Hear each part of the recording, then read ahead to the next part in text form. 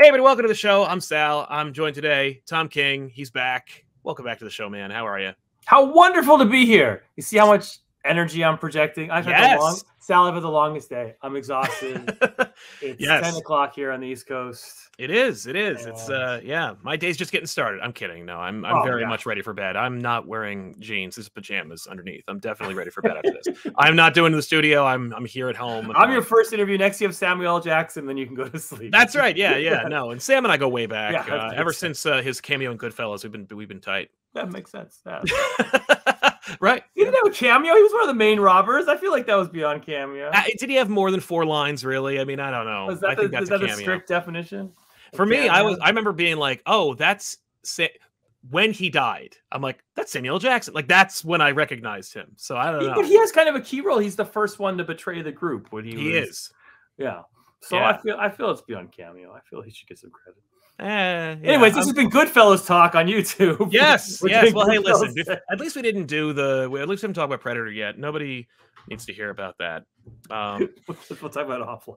Yes, that'll be what we talk about for an hour after the show. I'm so excited to talk to you because one of our first interviews. Well, just in general, but one of our first interviews, yes, you tied it in with. I think it was the. I'm already feeling guilty. What did I say? I know. No, it was. I don't remember if you likened it to the Beatles. I don't remember what the line was, but it was. Are you doing your best work? That was the Oh, that was the line. That was your you feel good about it if you're like, am I doing my best work? I think you're in it right now, and I think it's nice to think that it's been the best each time. And so now we're in it right now. Like from Supergirl to Human Target to Gotham City, it has been just good shit. Wait, well, I look forward to the fall. I just can't wait to be washed up. Yes, it's gonna be great. No, and then you'll be on more. You'll be more available, certainly. Yeah. I'm totally available 24/7. Just call me. Yeah, that'll be great. I just watched Babylon, which is one of those Oscar kind of movies. Yeah. It's not very good, but no offense to it looked like they worked really hard to make it, so good job.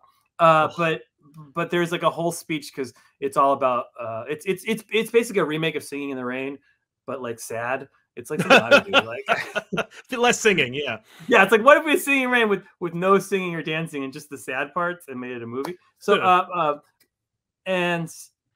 but there is a Brad Pitt has a great moment where he sort of realizes that he's over the hill and has produced his best work and has to sort of deal with that. And I was watching this and being like, oh my God, am I there? Am I Brad? I watch it with entirely guilt. So nice. Anyways, he comes to a sad end. Spoilers. So great. Look forward to my moment of I can't write Superman anymore. I'm going to bathroom. No, I think we're well. The fact that each of your series goes from anywhere between 6 and 8 issues means that you only get to reach the end one small segment at a time. Normally it's 12 issues, but these 6s have been really slowing your pace, I think, which is great.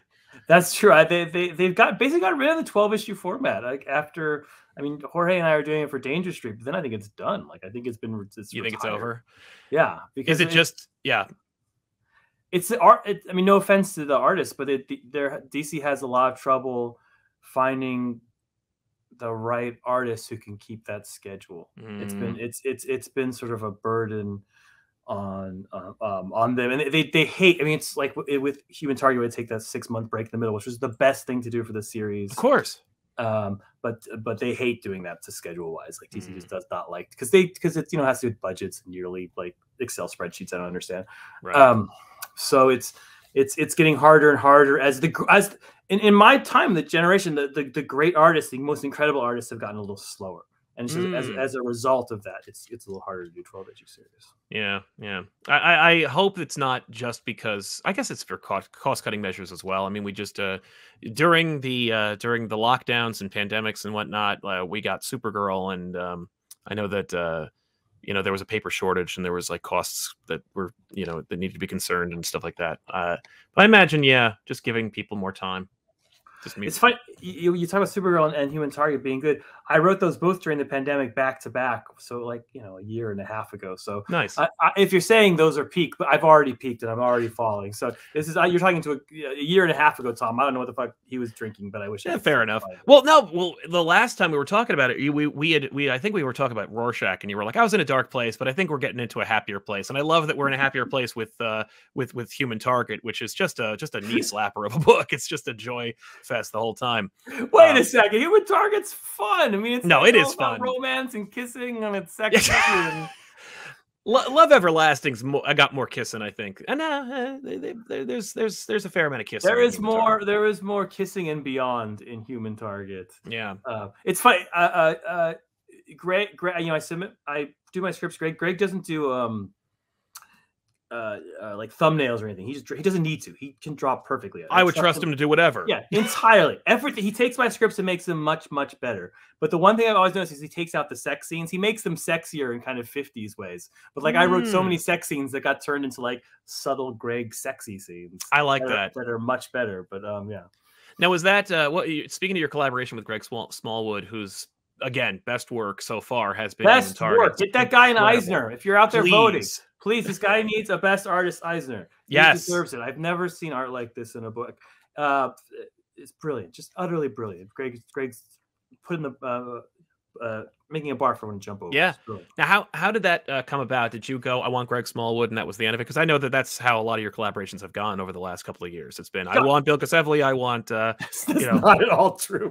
If I put out that vibe, I feel like we talked about this last time. You were like, I want Clayton Crane to do this. Not Clayton Crane. Clayton Cowles, my letterer. Well, no. Well, Clayton Cowles is a great letterer. That's true. I do pull to get Clayton on everything. I do that.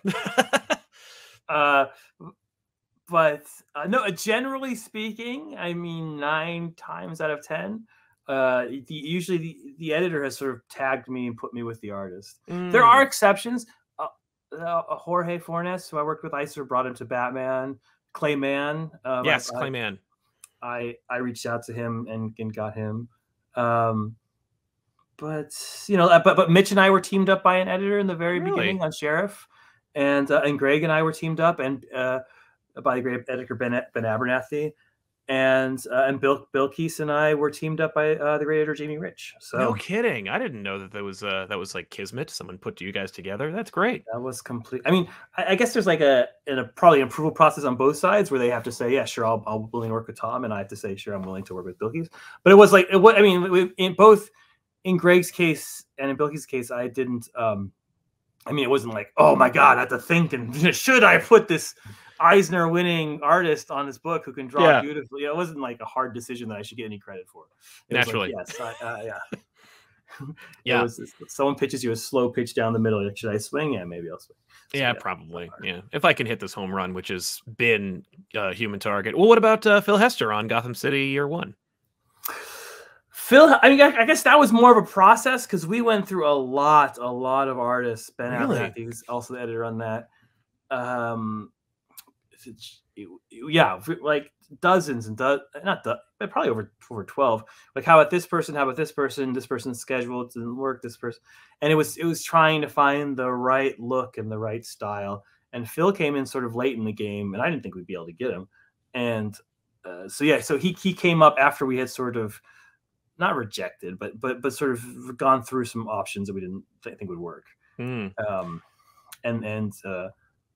Phil was just an utter blessing to get Phil on that. Who knew that he could he turned that thing into something that really stings. Yeah, again, like, it's best work. Like, it is some of the best stuff I've seen from Phil Hester in years, and Phil Hester is always bringing his A game on stuff. All these artists that we've mentioned, I'm so excited to talk. Like, to just every time that I pick up one of these issues, I'm just like, oh, what a treat! Like, those from the covers to the panel layouts to the character designs, it's all been just fabulous, and I'm so excited about all of them. And I'm sad that they're ending. Like, Human Target just wrapped up. I'm sad that it's over. I know. Now here it is. Where did that come from? I know that we've talked before where I've asked you, I'm like, how do you get to pick a project? And typically somebody lobs you a character and they go, what about this guy? Or what about this person? And you're like, all right. Is that still the case, or were you like, I really respond to Chance and I want to do this story? This you can still look up this tweet if you know how to Google it right. But some people often, back in the day when Twitter was more fun than it is today. Yeah, I remember those days. Yeah, my Twitter feed is boring now. I apologize. It's just buy my book or buy someone else's book. That's actually so much safer than anything else. No, you're in a good space. I was actually just remarking, somebody was talking to me today about how Josh Williamson, his Twitter feed is so curated. It's just like, hey, new Superman, see you tomorrow. Yeah. Mine's not so different. Not that I was like so vocal about anything before, but I would, whatever. It was a little more fun. Yeah. But in those days, people would be like, Tom, do you want to write Wonder Woman? And I was like, oh yeah, sure. Panel 1, Wonder Woman looks out the rain, cries, finish. Like I had this kind of running joke. It wasn't the funniest joke, but I did. And someone said, Tom, would you want to write Human Target? I was like, great. Panel 1, Human Target looks out the window, gets shot, Finn. Right. And it was just a stupid Twitter joke. It was nothing more than that. And Ben Abernathy, the same guy we were talking about before, calls me up. I remember I was like on the treadmill. And I was like, oh, and we had never worked together before. And he's like, Tom, I read your tweet. Would you really want to write Human Target? And I thought he was joking. I honestly did. And I said, yeah, sure. And so he's like, okay, great. And he's like, and he called me back like, you have a pitch for that? Yeah. And so I came up with a pitch, which like I often do. I stole it from an old movie called DOA, which is in the public domain, so you can't sue me. So it's okay. Yeah. And DOA is an old noir. I know it's still from old movies, but it's an old noir, and that's the best plot of any movie ever. Someone gets poisoned, has to solve his own murder before he dies. Right. And so I pitched. I was like, great. Again, I was not taking it all serious. I was like, Human Target will never get greenlit. Nobody cares about this character. And he's like, I got Greg Smallwood to do it. And I was like, yeah, that sounds. I looked stuff. So I was like, yeah, his stuff looks really good. And but like I was kind of cursory because I really didn't take it seriously. Sure. And he sent me the first cover of it because he had the pitch, and we had sort of it was going to be a murder mystery, the suspects of the Justice League International, which I just picked because I wanted to work with Ice because my kid loves Ice. Yes. And so it was, and it's the cover of the first issue, the same cover, and it was mind blowing. It was nothing like it was like, oh, I hadn't written a word of the series yet. Yeah. And it was him, with that sort of George Clooney kind of cool. Yeah. And with sort of all these off. And as soon as he just drew Chance in that sort of, I don't know, 1961, but still like Ocean's 11. Yeah, very modern yet classic. Yeah, modern yet classic. I was like, oh, okay. All right. This could be something special. And based on that one image, I wrote all 12 issues before I got a second image. Nice. And that's how Human Target came to be. And so that book was a goddamn dessert every single time that book came out. I was like, this is something else. Like every time that you just get another issue, I'm like, holy crap, that and I don't know what's my favorite issue, but I will say that the one I'm sure everyone remembers is the Batman issue. because there's no Batman in it. No, there is Batman. Batman is in every page. That's true. Like Batman, the shadow of Batman on the front cover is like thematically relevant to the whole issue, where it's like he's looming over every single moment in the book. It's like, oh my God. And I know that that was like a writing challenge. You were like, all right, I'm going to do a whole issue about Batman, which Batman does not appear in any page. In fact, he won't even be there. He was never there the whole time. Like, oh, thank you. Such a joy. And every issue is like that. The Guy Gardner stuff, I remember that was actually a very interesting dilemma. Speaking of Twitter and people being upset, the Guy Gardner stuff and how there was the bait and switch about Guy Gardner and people going, like, that's not a bait and switch. That's a cliffhanger. There's a difference between a bait and a switch and a cliffhanger. I mean, like you can't say as a person, oh, he was hanging off the cliff, and then in the next episode he didn't fall. Right. Like, I feel like that's your job as a comic book writer, is to make you go, oh my God, at the end, and then buy the next issue. Absolutely, buy the next issue. Yeah. So I don't think that's a bait and switch. And people were, of course, there was a 6-month gap between that, so that was a whole thing. But it was a book about a guy who literally fakes his death, and it was a a death. So I was like, come on, you can put this together. I have confidence in you fans. I'm not too worried. Well, and the other thing was like it is set in a time that has passed. Yes, that's true. And Guy has continued, so draw your own conclusions, but I feel like he's going to make it. But this book, it's going to be in a vacuum. You can read it anytime, and you're going to be, hopefully it gets people excited, not just for Smallwood's art, your writing, and this character, but also makes people go back and pick up the DeMatteis, Giffen, Justice League International books and gets excited about those characters. I remember us talking and you being like, my kid really loves Ice. And I'm like, what an interesting pull. And then shortly thereafter, we got the Human Target and I'm like, hey, it's Ice. And she has more agency and things to do than ever before. I know. And then we wrote like the sexiest Ice book of all time. I can't give it to my 9-year-old to read. As a book. You can read that. But when he gets of age. Yes, when he gets of age, yes. You were going to create a problem. But yes, I've never had the way Greg drew Ice. No matter however you think about the world, you fall in love with her. Absolutely, you just can't help it. It's just there's something about her that is amazing. Yeah, So yeah, go ahead. That's all the credit to Greg. He put so much life into that character. Yeah, Gotham City Year One is a book that I have heard from you that is not as popular as it ought to be. No, nobody reads that book. But this is the same complaint I had about Supergirl, which is now my best-selling graphic novel. So who knows? She Willikers.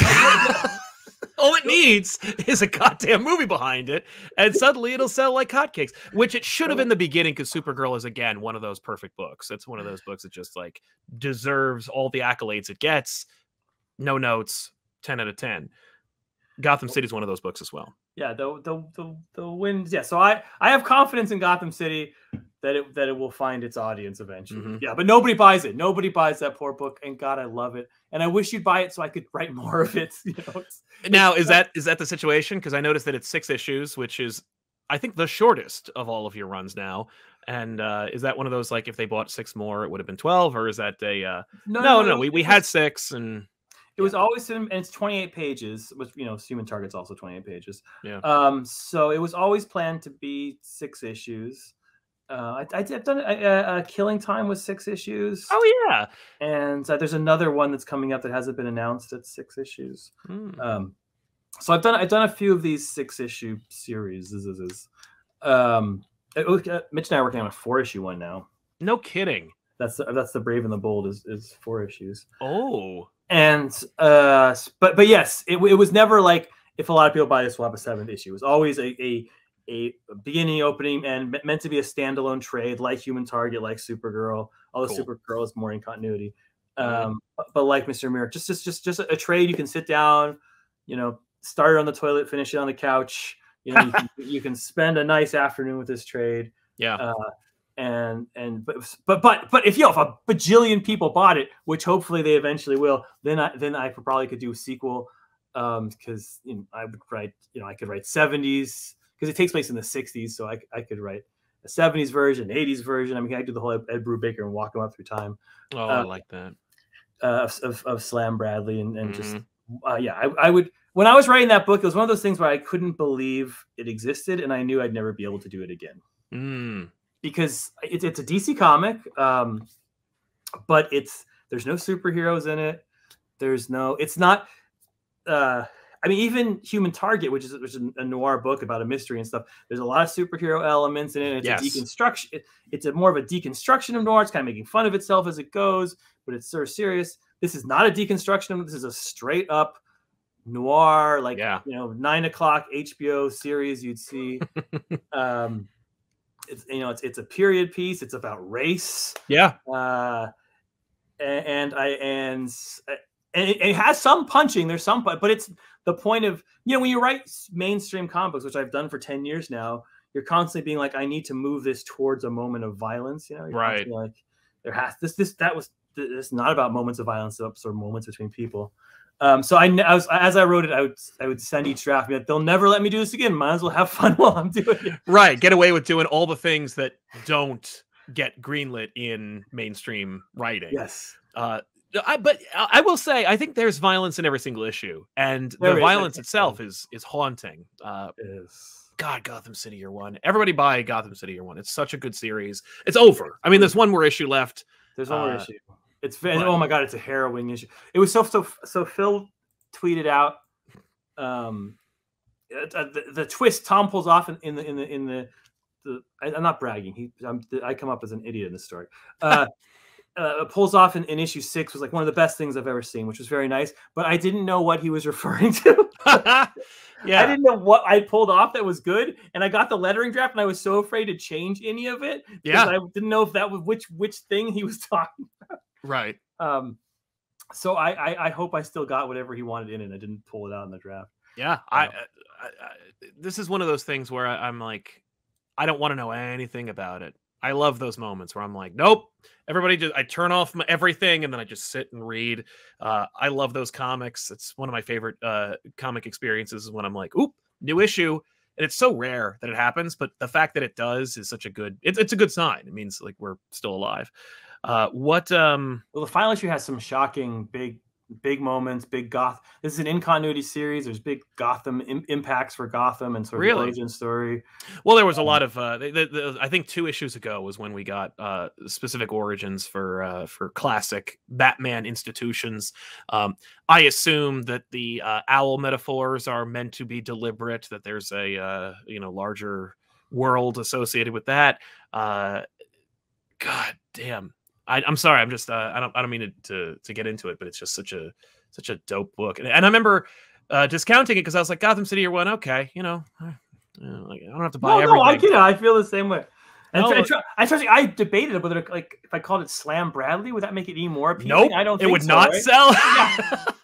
No, but what happened was we were at New York Comic Con. You were kind enough to film a silly sequence for one of my shows, and at the end of it, you went, "Oh, and by the way, since you didn't buy it, here's Gotham City Year One." And I was like, "How did you know I didn't buy it?" And you're like, "Because no one's buying it."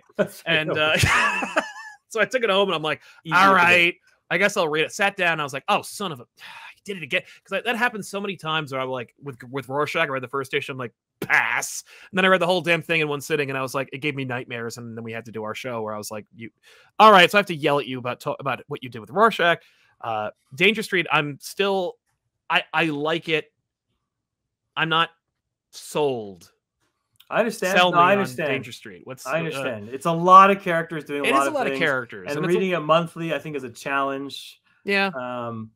But it hits transcendence. It gets there. It gets. I don't want to ever say, because I always write each issue to be its own issue, so I don't want to be like, oh, read it because when you get to issue 8, it'll be good. That's a right. No, but I love that book. I love where it goes. I love where it wraps up, and it as things get wilder and crazier, the themes get deeper, and the comic book becomes sort of about something. Which I appreciate. At the beginning, it's just about who is this person, but then it becomes sort of about this, what connects these people, right? And what that means for everybody, what evil is and what good is, and all that stuff within this context. The sequence between Highfather and Darkseid was unexpected. Let's put it that way, but fantastic. But I loved it. No, it was one of those moments where it's like, hey, this is a attention grabbing. Oh, I guess I should be paying closer attention. That upcoming, is it out yet? I don't think so. The Darkseid serial cover, yeah. But that's what I like about this book, is that there's huge moments, cosmic moments with Darkseid, and you turn the page and there's Lady Cop and her printer doesn't work. And yes, I love Lady Cop. That's part of the book, is sort of saying that all these characters exist in the same universe, and that her printer not working is affecting Darkseid, saying the world is going to end, and these two things are connected by strings. Yeah, and that's what all superhero comics are about. That like, this stupid event affected this, and we live in this world where we're all tied together, and that's what Danger Street is about. It's about all superhero comics. All right. To me, it's a big thing. Yeah, and it's gorgeously drawn by Jorge Fornes. We just turned in pages today, which looks so beautiful. I don't know. To me, it's one of the best things I've written. I'm super proud of it, but I can understand. My kid is reading it. My 9-year-old is reading it. No kidding, really? And he really liked the first issue and second issue. He's like, not enough action. Yeah, yeah, that's actually not a bad litmus test for the audience at large. I really appreciate the note. Just not enough action. You know, since you are now a big shot Hollywood stooge. Yes, I am. I imagine you're such a probably Hollywood stooge. Yes, I assume you're going to be getting notes that are very similar to the one from your 9-year-old, which is like not Oh enough my action. goodness. And Yes. Very much. Well, no, I've been a Hollywood failure for many years now. That's true. Don't get me wrong. Yeah, no, I've run into a lot of Hollywood brick walls. Yes, which I think you can't unless you are the son of a director. You will only encounter brick walls until you eventually break through one or die. You know what's depressing is I am a Nepo baby. I don't get the advantages because my mother was a studio executive. Yeah, exactly. At Warner Brothers. Yeah. But she's dead. True. She does nothing for me. She just lies there in her grave. And that's no good to me at all. It's haunting, yes. But she was we've talked about this before. Her influence on so many things that we take for granted. She was integral in the development of home media. Yes, with the DVD, DVDs, home videos, Blu-rays. That's all my mom. She was on the cutting edge of all that stuff. See, that's the thing is you don't lean into that. See, you can't be a Nepo baby unless you bank on the high. You know, if you just show up and you're like, oh, I'm Tom King, I have these awards and I wrote these things. Yeah, who gives a shit about that? No. My mom, this is her name. You got to drop a name. Even that we're watching each other on these little boxes. My mother was one of the people who first put ratios and screens. You know, because when we were kids, all TVs were square. Yes, and we were watching square movies in pan and scan. My mother was the first person to put blocks. You know, and she's the letterboxer. She's the letterboxer. Yeah, that's so cool. But it gets me nothing. I dropped that in Hollywood, and they were like, "Hey, we don't care about letterboxing." That's from okay. Nothing. At least you made it nothing. My Nepo baby, this is nothing. But you did put forth the effort, so I guess she got me my first internship at DC back when I was in college. So no kidding. Yeah, so I definitely cheated along the way. That explains so much, and I don't mean about your career. I mean how much you know and carry with you about the inner workings of the comic book industry because you were there, like because you had people involved who helped get you all right. So who did she call at DC to get you there? Paul Levitz, the Legion of Superhero Writers, who was head of So Paul and I was 19 years old and we sat in his office. She also knew Jeanette Kahn, but Jeanette Kahn was sort of more removed from the company. Yeah. But for people to know, Jeanette Kahn was the publisher of DC for like 30 years. Yes. An amazing story because she became publisher when she was 27. And if you can imagine being the publisher of DC Comics at the age of 27. Think about us at 27. It's like, oh, well, maybe not you because you were much, you had more going on. You've been more places than I had at that point. But still. I do sometimes say, I was like, oh yeah, I could do. I was like, wait, at 27, I was in charge of a whole division of counterterrorism for the CIA. But that was like, I was a different person back then. I was much less slacky. And yeah, so you have to it's like dog years. You got to be like, all right. Sal's 27 is like my 1920, so it's yes. But my mother did know her because they would go to executive meetings and there'd be only two women in the whole room, so they kind of bonded over that, gravitated towards each other. And I think through her she met Paul. Through Jeanette she met Paul, and so her and Paul would she'd do Paul favors for I don't remember. They need like commentary on DVD or something.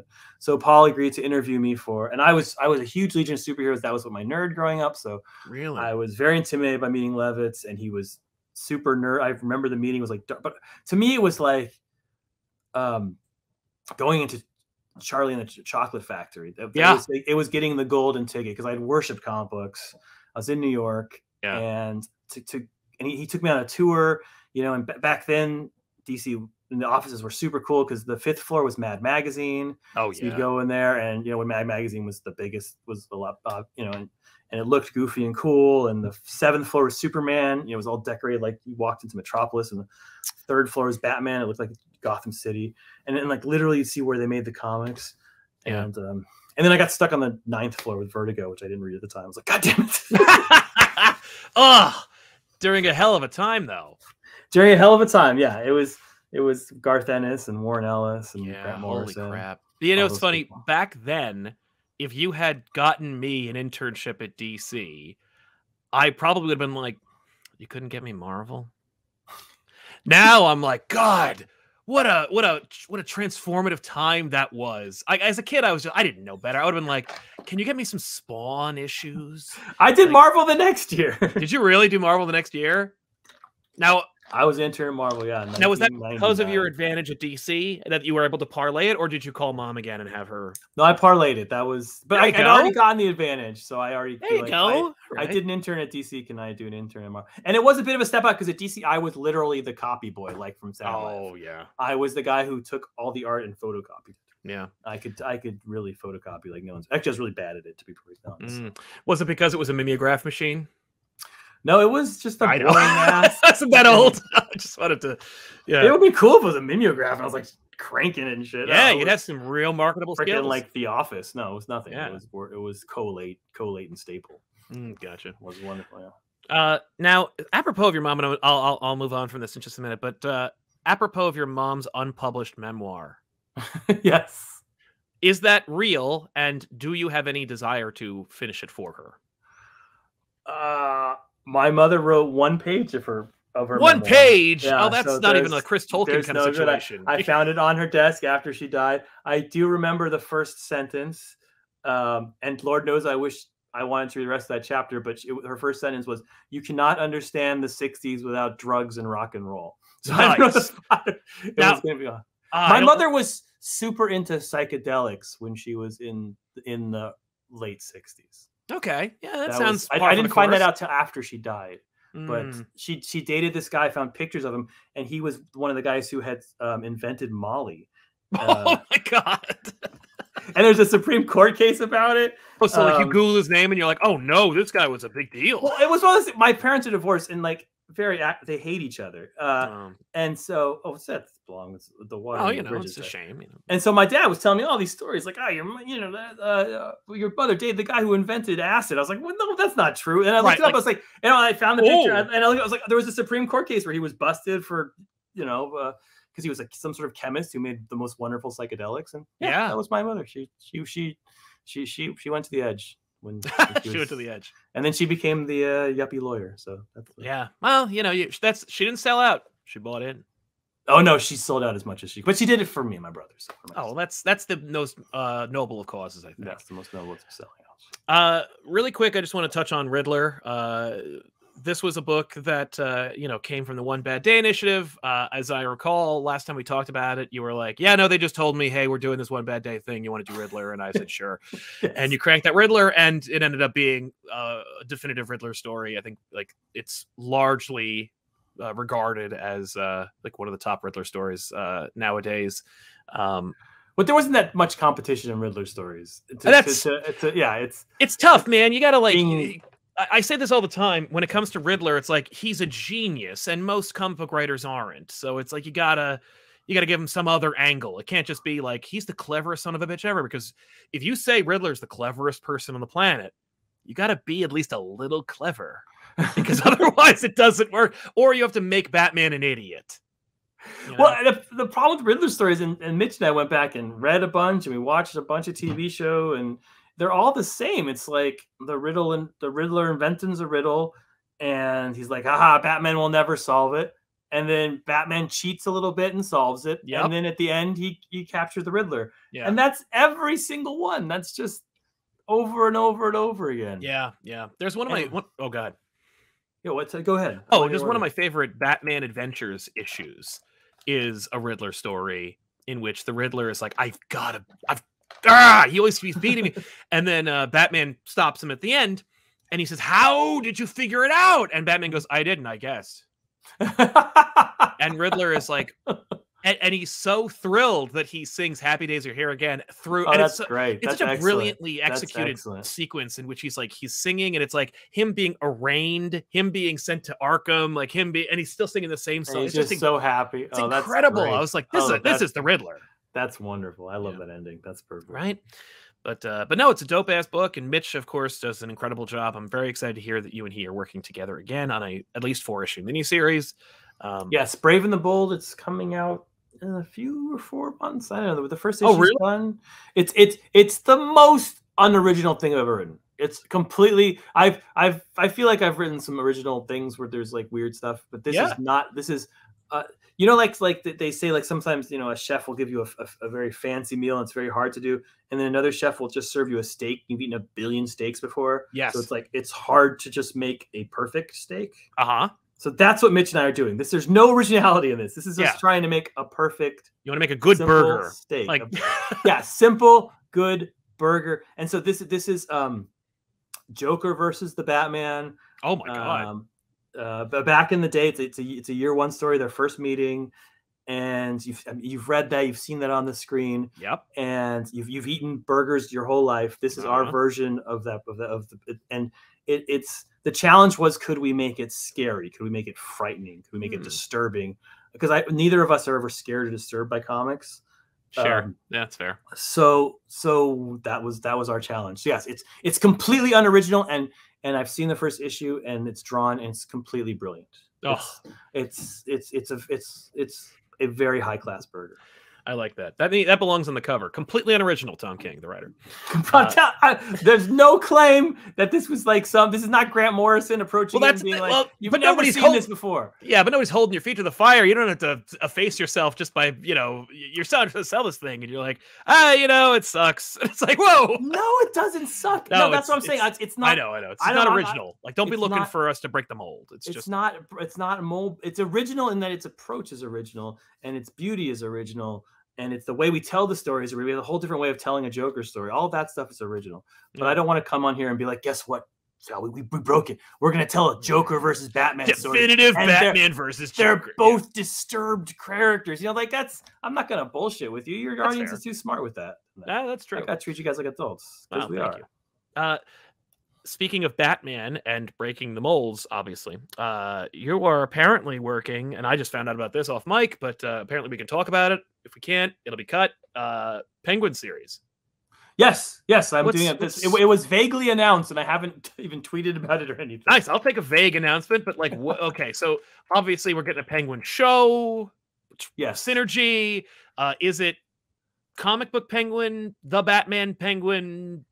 What are we looking at here? How much can you share? It's an in-continuity book. Okay. It's ongoing. Oh. So as many issues as you guys are willing to buy, I'll write. It's got a great artist who's not been announced, so I don't want to put anything out there. Fair. Mm-hmm. And the basic concept is we wanted to do a Penguin that was, you know, Scorsese Penguin, that was a Coppola Penguin. This is not cartoon Penguin. This is not Tim Burton Penguin. This is gangster Penguin. This is like he's a very, very evil, very mean, very bitter little man who, if you've been reading the Batman books, he's been kicked out of Gotham. Yes, by his children, and so this is the book of how he comes back to Gotham and takes back his empire. Awesome. And it's about the meanest. It's about the meanest, cruelest gangster, and all he wants is Gotham City. Oh, okay. And so that's what it's about. Yeah, and it's horribly dark and horrible. It's funny because we'll talk about it later. But I'm writing Wonder Woman and Penguin, and it's literally the meanest, horrible, worst, no morals character, and Wonder Woman, who's the highest, most moral character in DCU, and I alternate between them. They're very bizarre sort of poles of the DCU, but but I'm sure that helps you with the process where you're like, okay, I'm out of the gutter. I'm gonna go into I'm gonna go to Paradise Island now and try and like get this cleared up. You talked about it. We're going to talk about it a little bit because the announcement has been at the recording at the time of this release. It will have been announced on the West Coast, so we'll be okay. But you're doing Wonder Woman, and I am the main Wonder Woman book. The main Wonder Woman book getting a relaunch, number 1. Wonder Woman number 1. And Daniel Sampere on art, which I don't believe you worked together. We've never worked together before. Just hot off the heels of Dark Crisis. Yes, and it was such an easy pitch because he's like, do I have to draw 50 Green Lanterns? Like, no, just one Wonder Woman. He's like, I'm in. I could do that. So much easier than drawing every single character. Right. On one page. On one page, and then having a panel too on that same page. Yeah. Yes, I could not be more excited about this. This is I wouldn't say it's a dream come true because I did not want to do this at all. But really, is this yes, no, yeah. I'm being set up for failure, my friend. I am. We talked before about a pitch down the middle, getting Greg Smallwood. This is a pitch right at my head, and I'm expected to hit it. It's just the challenge with Wonder Woman is almost the opposite of the challenge coming on Batman all those years ago when I was a younger writer. We're looking back on that sort of the history of Batman, being like, so many people have done so much good work on Batman, just career-defining work that lives in the conscience of America. How can I contribute to that? Like every idea has been taken and every idea has been made good. Sure. Wonder Woman, it's like so many fantastic people have worked on this book and put every idea, and none of them have worked. Yes. Okay. Because that's like a secret shame when it comes to Wonder Woman. Not none of them. Some of them are brilliant. George Perez did some brilliant stuff. William Mr. Loebs did some brilliant stuff. Greg Rucka did some brilliant stuff. Cliff Chang did some brilliant stuff. No, there are some highlights in the history of and the William Marston stuff from the very beginning is very subversive and incredibly weird. Which, it is weird, give it some credit for being weird in the 40s. I agree. Yeah, no, that's true. But yeah, no. So you're set up to failure because Wonder Woman's a tough book. It's a tough book to sell. It's a tough book to I'm sure it's a tough book to write. But was this so? Which editor tricked you into having to take over? What, like, where did the genesis of this take place? Like, how was it? Like, oh, we're thinking Wonder Woman. We expect to see a pitch in the next couple of days. Like, I think. I'm trying. I mean, I have done since I left Batman, which has been some years now, because it's like that's what pre-pandemic, so 3 to 4 years now. Mm-hmm. I've done just these sort of out of continuity Black Label or partially in continuity, or I mean, Supergirl was in continuity but sort of removed books, and I was like, okay, I've done that for 4 years now. I need a new challenge, because if I just write 12-issue series for the rest of my life, I mean, eventually you're going to write 30 of them, and one of them is going to be like the 30th worst one. And so right. You try to be surprising, you try to take on new challenges, and I was like, man, I really don't. I'm kind of dreading jumping back into monthly comics. And I was like, when there's something you dread that makes you better, it makes you scared, it makes you good. Okay.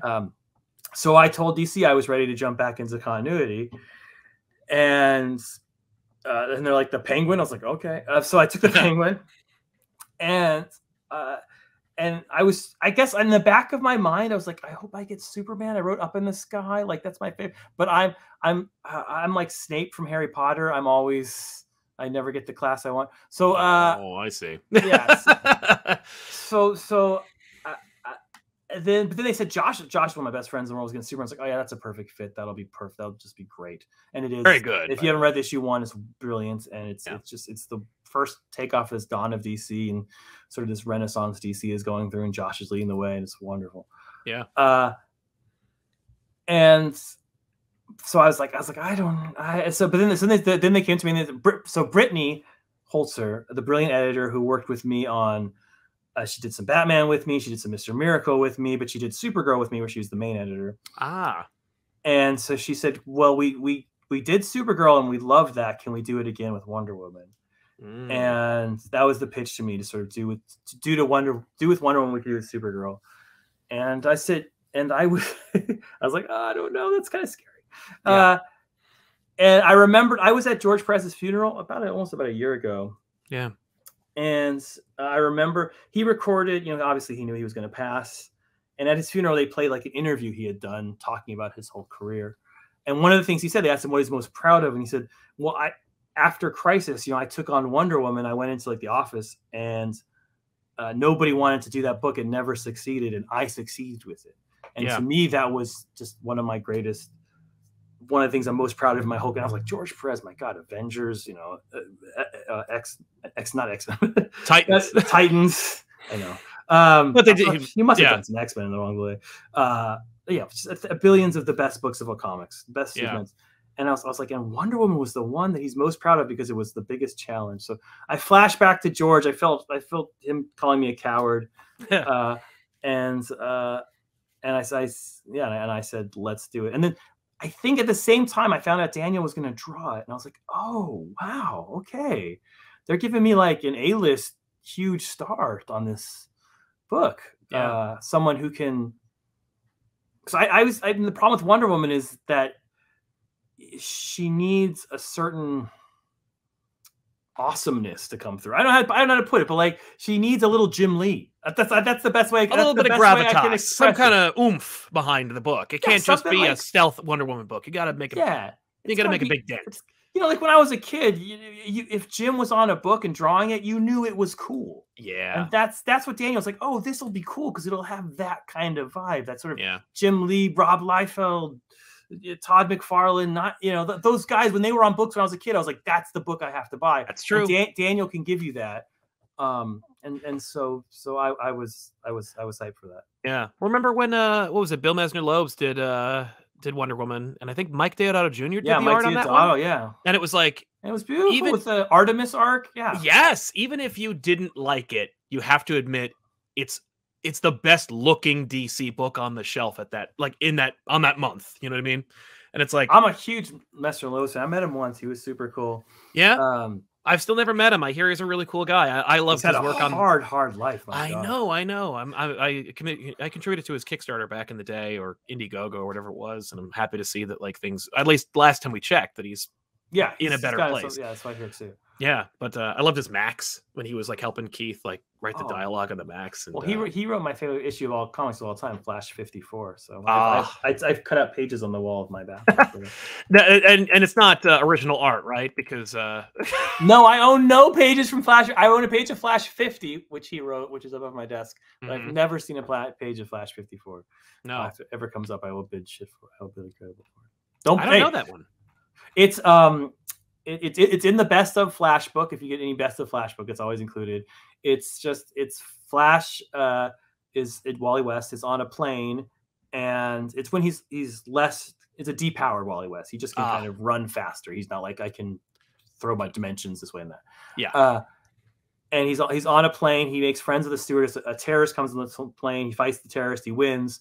But in fighting the terrorist, they blow a hole in the plane. The stewardess gets sucked out, and Wally sees her get sucked out, and he's like, oh, she's going to die. Like, there's nothing I can do about it. And he's like, all right, I'm going to go after her. And he jumps. And the whole issue is him falling from that plane, trying to, and he can't fly. All he can do is run fast. Yeah. And it's just him trying to save this stewardess. He has no reason to save. It's an utter suicide mission. There's no reason to think he won't die when he hits the ground. Yeah. And it's just about sort of heroism and ingenuity. And it's a wonderful story. With art by Greg LaRocque, who is also on Legion of Superheroes. Yeah, I've looked at the cover. It's exciting. I'm all right. I'm going to read that tonight. Thanks. I recommend it. Later. So with Wonder Woman, okay. So far, because, full disclosure, I got a chance to talk to a rep at DC. Good guy. I don't want to name him, put him out there. But, he let me know Tom King, Daniel Sampere, Wonder Woman. Technically, it's 801, but it also has a big number 1 on the cover. It starts with 800 though, because 800 has a huge first appearance of a big. There's a 10-page story Daniel and I are going to do. 800 is Becky and Michael are going to wrap up their brilliant run, and then the last 10 pages will be sort of a preview or a prologue. Okay, you can start with number 1. You don't have to read the prologue if it's okay, but there is. I'm just telling collectors out there. Yes, that there's a big first appearance in Wonder Woman 800. So this is inside info for you guys. Yeah, make sure to pre-order your books. A big new superhero player in the DC universe. Oh, yeah. Are you saying for a long time? Are you suggesting that the hierarchy of the DC universe is about to change? Everything will be different. Oh, that's a Marvel promise. I don't know about that. Everything will be different. Everything is different forever. That's actually in this one case, I can actually say I think that's true. The hierarchy of the DC universe is about to change. Oh my God. Wonder Woman 800. I'm going out on a limb and I'm saying it. I'm going, Sal. Here I am. Fair enough. Yes. Well, the dozens and dozens of fans that watch this show will definitely be. God bless you, dozens and dozens. Same people who read Gotham Year One. That's both of us are very excited about that book. Yes. So we can't talk too much about specifically Wonder Woman So let me transition a little bit, but check out Wonder Woman. The art's fantastic. It's about Wonder Woman as an outlaw. I should say the first arc is about her. Yes, it's the way I got into it was making her. In the same way, I write two different kinds of books. I write books where sad men look into their navels and wonder about their existential crisis. I love those books, and I write a different kind of book. I wrote Supergirl and Superman Up in the Sky, which are, I mean, they're harrowing books. Like bad things happen. Oh yeah, but at the end, essentially, what every issue is about is how awesome the main character is. Just how awesome they are. It's not just, but it's not like a Herculean, like, look at their 12 feet, although we do get that in Up in the Sky. It's about how good they are. Yeah, it's about how good they are. Yeah, it's not about like, oh, they can lift more than, but they're presented with a moral choice. They make a moral choice.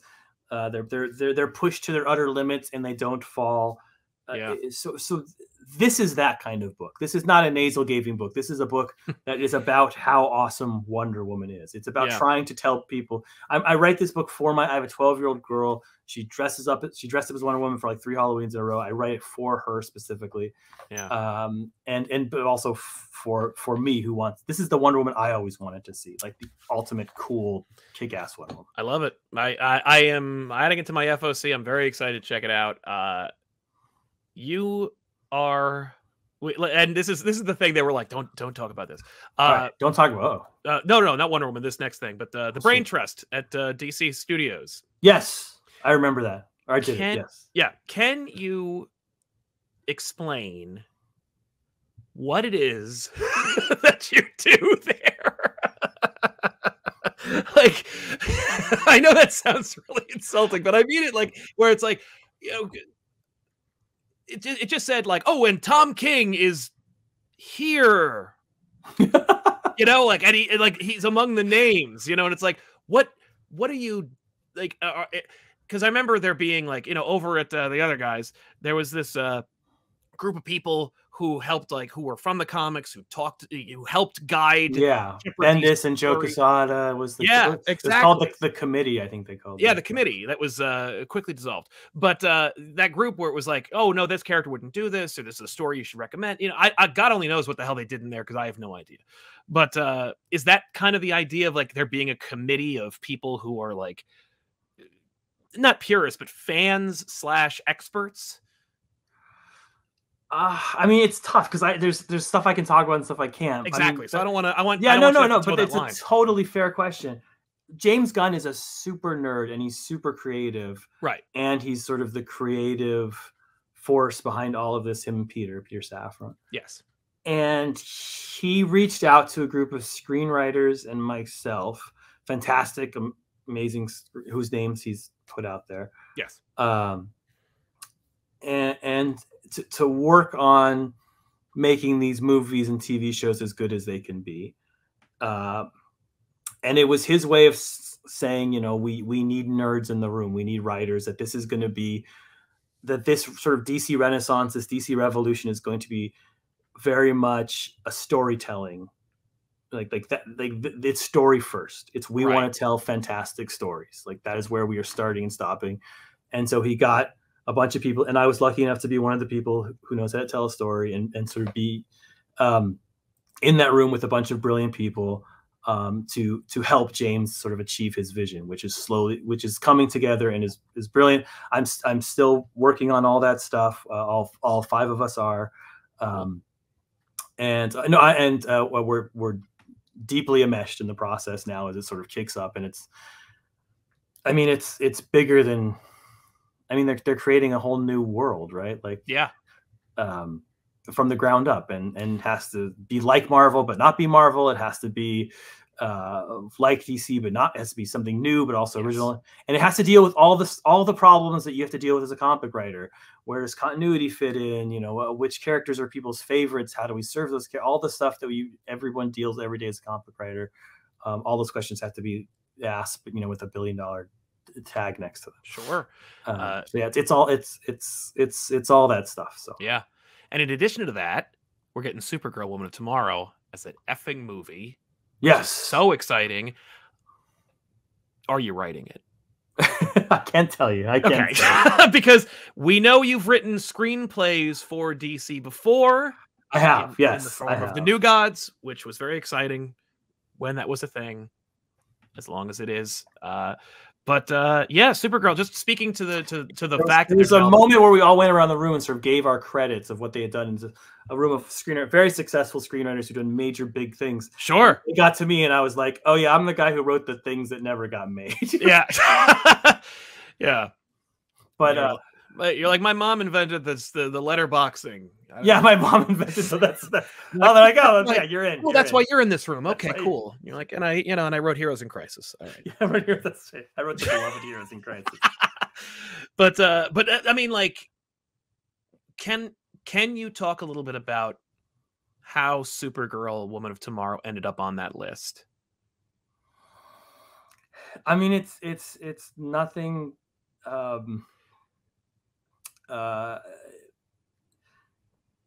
It's as simple as James read the book and felt it matched what he wanted to bring forward, that sort of energy that he wanted to bring forward, which is, it's hard to talk about without saying braggy. I don't know, it's stupid, but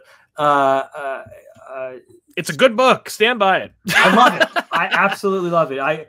It became this bestseller. And I was like, every copy that goes out is wonderful because I know people are going to fall in love with this book. Yep. And it's empowering, and every woman I know either owns a copy because I got it for them, or they loved it when they read it. My wife, for example, is just in love with that series, just singing its praises. And I think that a movie hopefully will, we're a comic book group. I love comics so much, and I love movies as well. And I'm so excited that there's going to be a movie, but I'm also really excited that it will put a light on this book that still doesn't have a hardcover. And maybe it will. I'm trying. We're trying to just get more copies out. I know, right? All the paper shortages, it's hard to get more books on the shelf. Yeah, it's been sold out, and every time they announce anyone has a copy, that sells out. Yep. So yeah, I mean, I think what he wants to do is something modern, like the Supergirl, in that she's not 50s kind of, no, she gets away from sort of that aesthetic. She's tougher and cooler. You feel like you could know her in a modern, but it's also like, I mean, her origin story in that book, I retell it, but that's her origin story from 1962. Exactly. That's like it. There's nothing in there that's not drawn from the history of comics. Right. There's nothing in that book that's and there's big Silver Agey ideas, but it's all grounded in an emotional realism. And I think that's the sort of vision that James had. He's like, and you can see it with Peacemaker. You can see it with Guardians of the Galaxy. I mean, those are big, huge, bizarre ideas that are funny and weird, but at the center of them, at their core, is like this very emotional moments. Peacemaker is about a guy whose dad is a piece of shit, and he has to come to reckon with that. Yes. And whether he is a piece of shit like his dad or not. Like, right. That's a huge emotional journey, and but it's surrounded by this fun, weird. I mean, there's a Matter Eater lad joke in that. That's true, right? Yeah. Like, and then the same with Guardians. I mean, Guardians these should be shitty characters, but the heart of that, is about the friendship between these people who can't make friends. Yeah. And how they sort of form that sort of core family. So I think that's what appealed to James is it hit those notes of being classic and modern at the same time. I'm excited because we're going to get a canonized definition of how to pronounce Ruthie. Ruthie, her name's Ruthie. I'll tell you, Ruthie. I've talked to the producers. It's Ruth. She's named after my niece, whose name is Ruthie with an IE. Okay. So I pronounced it. My niece is now 4 and 5, about to turn 5. So she knows that's her. And anytime anyone posts fan art from that, I send it to her so she can see the different versions of herself. And she very much likes it. I love it. That's so great. I'll post some pictures of her. She's the best. Yeah. I'm very excited about that. I'm excited about your future at DC Studios, and also I'm happy to hear that you're continuing with more books, that it's not pulling you too far away from the comic book industry. because you know, yeah, well, I can imagine that's my problem. It's I get nervous when I'm not writing. Like this week, I was supposed to take the week off and just do research for some of these movie projects, and I just got my itchy and said I have to write something. So then I started an issue. Now I just have to finish it. So yeah, no, I know comics are my first love. It's still the medium I go to. You know, when I fall asleep at night, I'm reading a comic book. When I go on vacation, I'm reading a comic book. So I can't get away from how fun they are and how rewarding they are to write and be read. And hopefully, like comics are kind of suffering right now. I think people know that. That's not like a shock. We went way up in the pandemic because everyone got stuck inside and we just wanted to collect anything. And comic books were like, oh, this is going to kill us, and actually made us a little richer. And then after pandemic, it was like, oh, we're outside again. We can fucking kiss and get stoned. Why would we buy comics? And so comics have dipped a little bit in the last. And so hopefully, like, I want to I want to be sort of a bridge between the DC studios and the comics to be like, these are all tied together. The stuff you love about the movies is going to be in the comics, and the stuff you love about the comics is going to be in the movies and the TV shows. And you know, a rising tide lifts all boats and all that stuff. I want to make sure the tide is rising for everyone. So far, it's been a great rollout. I mean, obviously, you know, with Gunn's introduction to the initiative, Gods and Monsters, and him promoting it, and it's never too far from a comic book. You know, like the announcements are always tied in with some kind of graphic that is pulled directly from the comics. It's not like an actor's face or a director's name. It's this book or these characters. I mean, for God's sake, Creature Commandos. Like I mean, I'm sure you saw DeMatteis's Twitter feed. He was just like, what? Okay, well, that's pretty exciting. That's the first kickoff. That'll be the launch of the new universe. Will be Creature Commandos. You've been firing all cylinders, man. I'm very excited to see what's next. But I've been very happy with what you've been churning out. I hope people take a minute and go back and pick up Year One. Pick up Supergirl Woman Tomorrow if you can find it. There are plenty of mid-April new Supergirls are coming. Good. So it'll be everywhere you can buy. Let me tell you something. In about a year ago, you could go to a couple of long boxes and pick up plenty of copies of Supergirl Woman Tomorrow, and now all those copies are $30.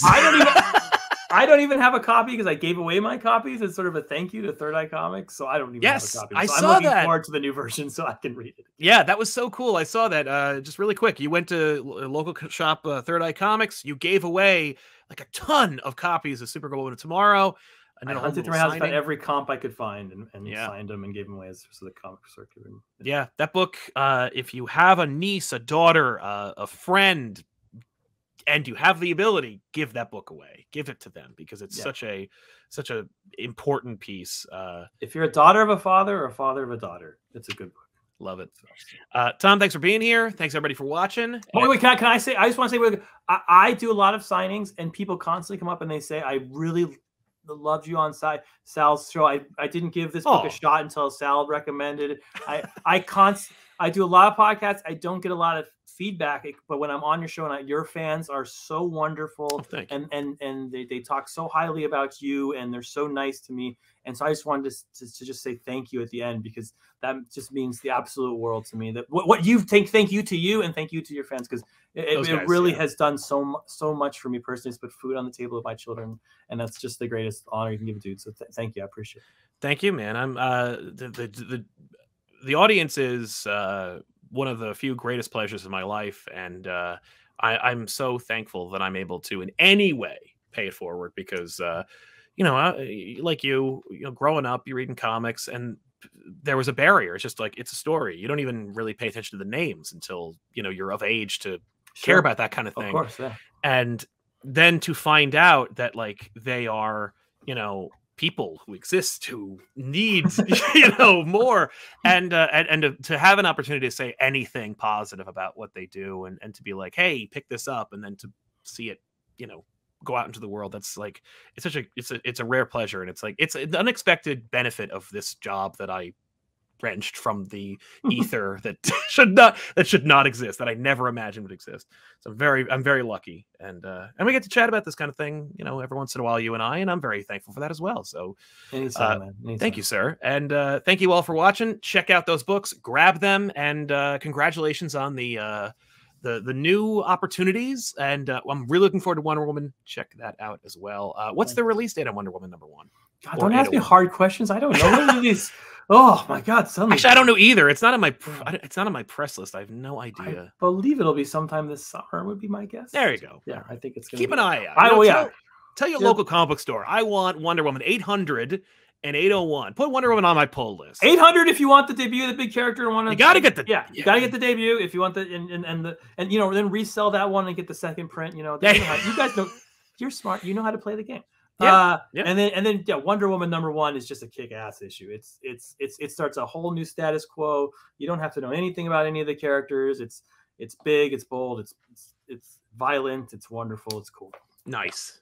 All right, so long, everybody.